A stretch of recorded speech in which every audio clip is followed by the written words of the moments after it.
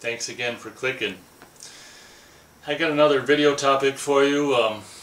Some of you regular viewers, I don't know if I have any, but if there are any, this is kind of an inevitable topic you probably knew was going to come up eventually. And maybe you care, maybe you don't, but it's something that, since this is a channel for me that I pretty much, since I don't really have anyone to talk to, this channel I made as a way to get things off my chest and potentially, I don't know, entertain, or you know, a lot of people's videos, I enjoy watching other people's videos like this. So if I can, at the same time, therapeuticize myself, which I don't think is a word, but you get what I mean. I mean, this is therapeutic for me, and if I can at the same time do that, also potentially, you know, helping people out there, helping, you know, viewers, then that's awesome. So I went kayaking on a lake yesterday, and I don't think the battery was very charged. So I've been bringing the camera all the time, and I'm just like, let's just go where I don't bring the camera. Sorry guys, but I'll probably go. Maybe I might do the lake again soon. So it's a pretty good day. So I had wished I brought the camera, but I kayaked the lake for a little bit yesterday and swam, because I'm like, holy shit, you know, I keep having to remind myself it's August, because this summer has been so I mean, it's beautiful weather and just 70s and 80s and stuff, and very cool and not humid, but it hasn't been a lot of sun, which I like during the summer, because you're not in the sun all winter and I want my vitamin D. But whatever, so I thought, well, we better, you know, there's only like there's like 2 or 3 weeks of this left for the whole year. You better, if you want to do any, you know, spend any time in the lake swimming, you better do it now. You can't, you know, so that's what I told myself. So I went out and I swam a little bit and kayaked a little bit yesterday, and there's this spot on this lake, I really love it, where maybe I'll shoot a video and show you guys, where they have just like sailboats and stuff moored up, you know, and I love just the sound of like a sailboat's, you know, like whatever you call it a mast. You know, if there's something like metal or something on the top where, you know, it goes back and forth and it makes this clink, clink, clink, clink, clink. I just love the sound of like a place where all kinds of sailboats are docked or moored, because it's just the sound of like, just a sound of, I don't know how to put it into words, like sound of, what's leisure, you know, leisure sound, like it's a very relaxing sound of like all these, you know, vessels of leisure. So for me, it's like a positive sound of just, I also love the sound of the water, you know, lapping on the hull of all these moored up, you know, little sailboats and stuff. So there was this one woman, you know, she had just bought this sailboat or whatever, and she's doing some woodwork, you know, stripping the wood or whatever, and then she was going to oil it or whatever on this new old boat she bought. And I paddled by her and I'm like, ahoy! And so this is kind of like I wouldn't call it a social anxiety video, but there's always anxiety when and I do want to time check. I do want to tell you guys, you social anxiety people who have all your limbs and all your and aren't physically quote-unquote crippled. I use that word cripple a lot, and I don't mean it in a demeaning way. To me, it's just a streamlined, direct way of saying. I actually prefer that more than the term handicap, which is, if I was a person who actually were to get offended, which I don't, because I don't care about what people say or have to say or think enough to get offended. Maybe that's about another video. I don't think I'm going to do it today, but a video about just me living in a way that's so, I don't know how to describe it, but not really being one to get offended. And that stems a lot from not really putting much stock in what people think one way or another.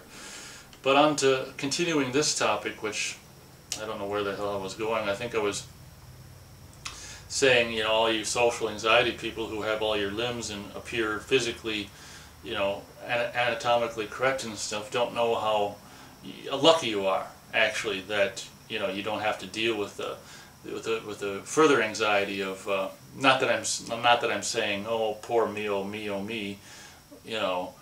I'm not saying that at all, but it is, at the end of the day, nevertheless something that you have to deal with, being a quote-unquote cripple. Oh, that's what I was saying. I was saying I don't use that word in a in a way that's in any way demeaning towards myself. It's just, oh yeah, I was saying that I don't like the word handicapped. I think that's really stupid, because in my experience, I'm a lot more handy than a lot of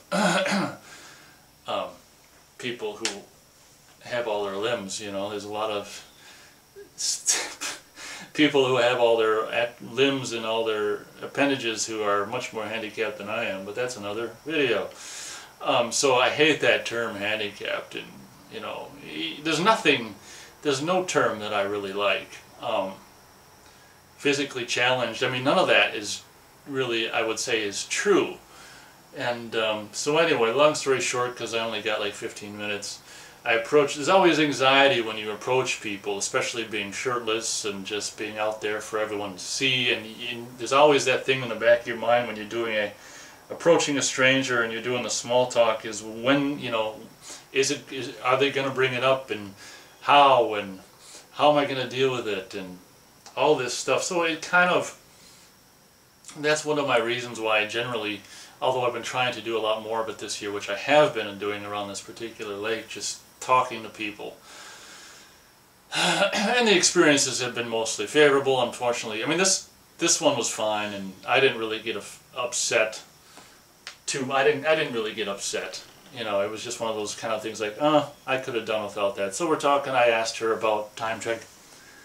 I didn't ask her about the time, I was checking the time, and so I asked her about the boat, and you know, how long she's had it, and she just bought it yesterday or whatever, and I'm like, oh, so you must be a sailor. So I was asking her questions, and of course, when it was her time to ask a question, or no, the first thing she said is like, and I get this a lot too. Well, not a lot, but I've gotten it before, which is, oh, because I'm kayaking, you know, you do that really well, and you know, this is where I'm like, in my mind, I'm going like this, like, okay, here we go, you know.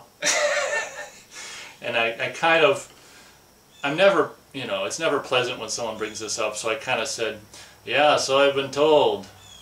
You know, I don't know. I don't think I can respond in a happy way.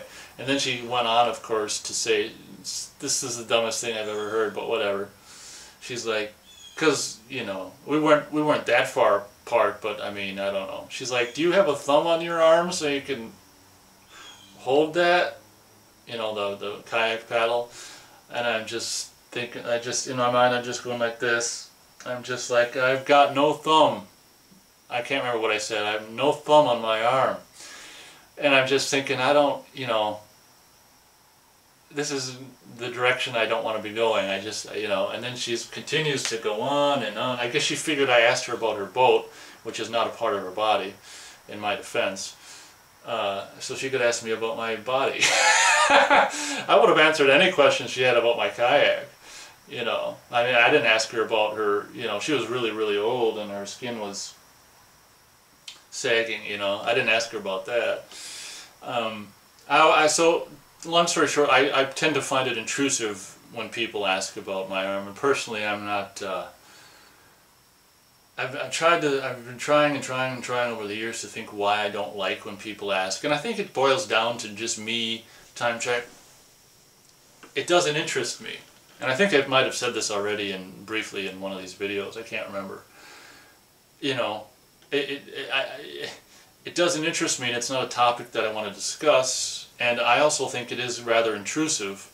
It's a personal thing, and it's kind of like if I want to tell you anything about my anatomy, how many testicles I have, how long my thing is when it's erect, what happened to my arm, if anything, I'll just tell you how long my dick is, or I'll just tell you how many testicles I have, or I'll just tell you what, if anything, happened to my arm. And so, you know, she's like, oh, I can't remember exactly how she worded it, but something to the effect of, well, what happened? And this has been my answer for the last several years, and probably for the rest of my days, which is very simply, oh, I don't talk about it.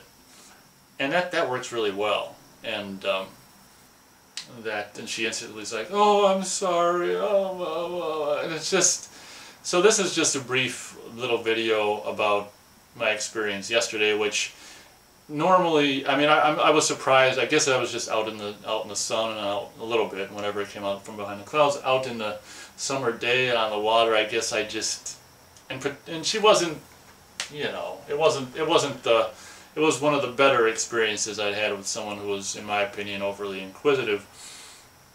So I didn't let it didn't really affect me in a negative way. I mean, I would have, had I been able to choose, I would have had her not ask that. So that's one of the anxious things that go through my mind every time I approach, really, if someone approaches me or I start talking with someone that I don't know, is you know,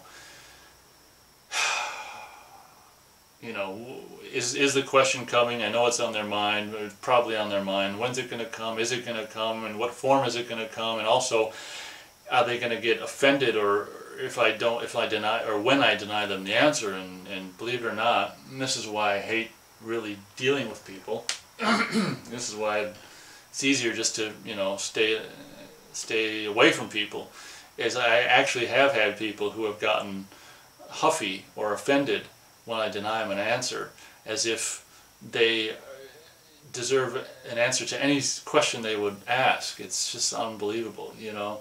So so I wanted to make a video about that because it's really fresh, really a new thing that just happened yesterday. And like I say, it didn't bum me out as much as a lot of times it does. I mean, every single, you know, situation where someone asks about it is unique, you know, and the way they ask is different from the last person, or potentially different from any way anyone has ever asked before, but it's always, you know.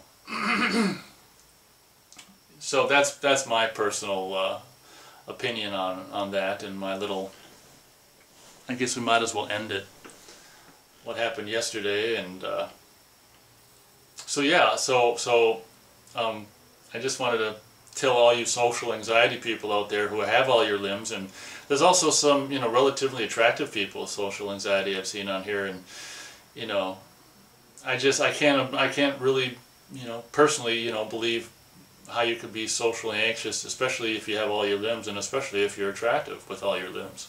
But I realize that it's, you know, it's a mental whatever, and it has nothing to do with your appearance. But I just thought maybe I could do a video where you could try to tell you guys how lucky you are that you have all your limbs, because imagine having your social anxiety you have while missing, quote-unquote missing, potentially quote-unquote missing a limb, and how much more anxiety that would bring into your life. So luckily I don't have as much social anxiety as a lot of you folks do, but you know, on the other hand, or not, you know, to make up for it, I have a physical situation that can make social situations awkward, but on its own, so that's kind of a bummer. So thanks very much for that. Thank you very much for watching this video, and I will see you on the next video.